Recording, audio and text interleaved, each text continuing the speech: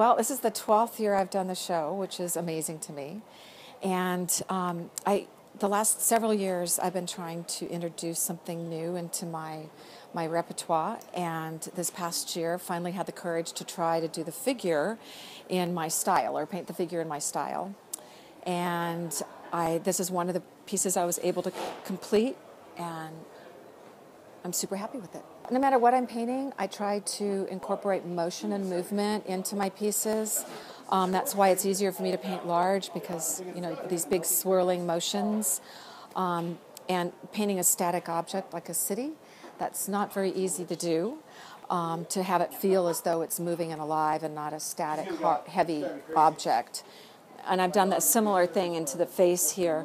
The actual strokes of the paint evoke movement and motion, and it not only moves you around the composition, but it also, it stirs emotions and movement within you as a person, I hope, when you're viewing it.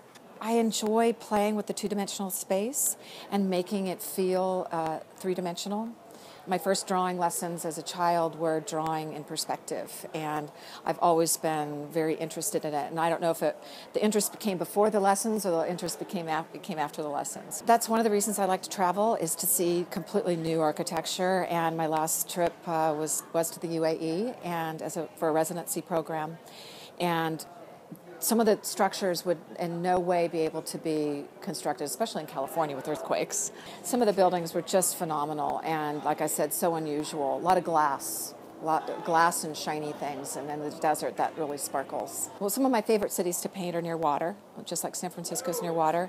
So some of the pieces I'll feature water and city, and kind of play off of those totally different forms. And other times I'll focus in on, say, one building, like the Trans-America building, one of the paintings I have here. Kind of eliminating a lot of the detail around it and just really focusing in on that one building. Or the Chrysler building, also in New York, I've featured that in a painting, and almost stripped away all the buildings around it and just focused in on that. Although you know where it is, it's really about that one building. What I like most about Celebration of Fine Art, I would say it's just the camaraderie here. All the artists are really, it's like a big community.